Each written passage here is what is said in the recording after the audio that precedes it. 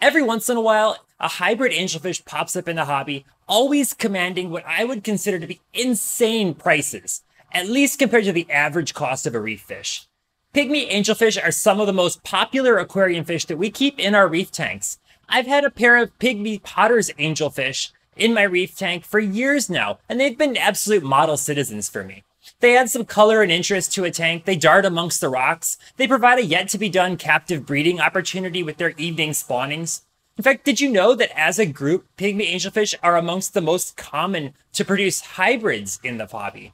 Given that, it's kind of impressive that hybrid angelfish don't show up all that often.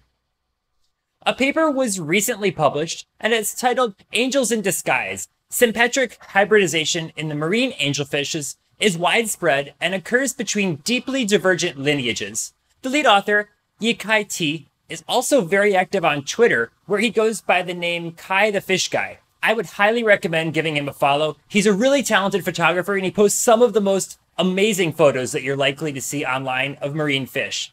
Incidentally, he also has a book coming out soon, so watch for that as well. Now, think about how angelfish spawn. Well, the male and the female just spiral up into the water together, releasing eggs and sperm, which are just left to mix and hopefully produce some offspring. It's no wonder that fish like this produce hybrids at a far higher rate than land animals. All that would really have to happen is two different species spawning near each other, and then some mixing happens. From there, it's really just a matter of how compatible the two species are genetically to determine if a hybrid is possible. And for Pygmy angelfish at least, species seem to be very compatible. In fact, there are more than 173 species of marine fish that we know that produce hybrids, and 48% of marine angelfish, 42 different species of them, produce hybrids. Now, angelfish are not the only fish that commonly produce hybrids. Butterflyfishes are also pretty common. 39% of butterflyfish species are known to hybridize. In the paper, the team used visual means to look for hybrids, so that's something that we can do ourselves just while we're in stores. Look for angelfish that have an aberrant or an intermediate coloration between species. You find that, and you're probably looking at a hybrid fish. Now, I bet that they're a lot more common in the hobby than we expect, and a lot more common than the prices would lead you to believe. For example, look at this chart from the paper, showing the hybridization of 4 different angelfish species. Note how the parent species, first paragraph, or the first column, the second column, they're related and visually, but some of them are pretty different, right? Yet the resulting hybrid is identifiably a mix of those two. That's of course not always the case. Hybrids can cross back with a parent species in the wild and end up being visually identical to the original species, so a visual inspection is not going to be absolutely 100% accurate.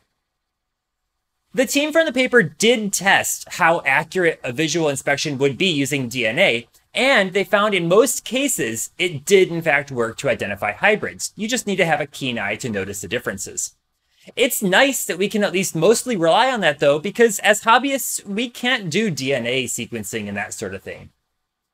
As you would expect, most hybrid angelfish occur in the wild where their natural ranges overlap.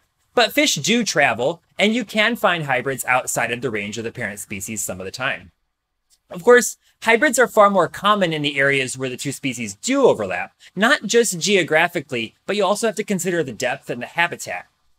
Butterflyfish hybrids are way more common in the ranges where both parents are found, and that's possibly because they tend to form lifelong male-female pairs versus the groups and harems that some pygmy angelfish form.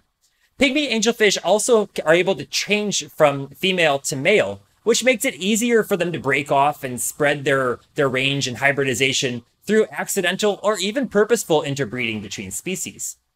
As usual, the paper is linked down below in the description. I encourage you to check it out. It's open access.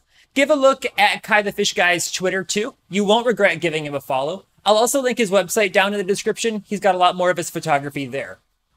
I hope you enjoyed the video. Take a moment to subscribe if you haven't already. If you have, thank you, and I will see you next time. Until then, stay safe, be kind to each other. Bye.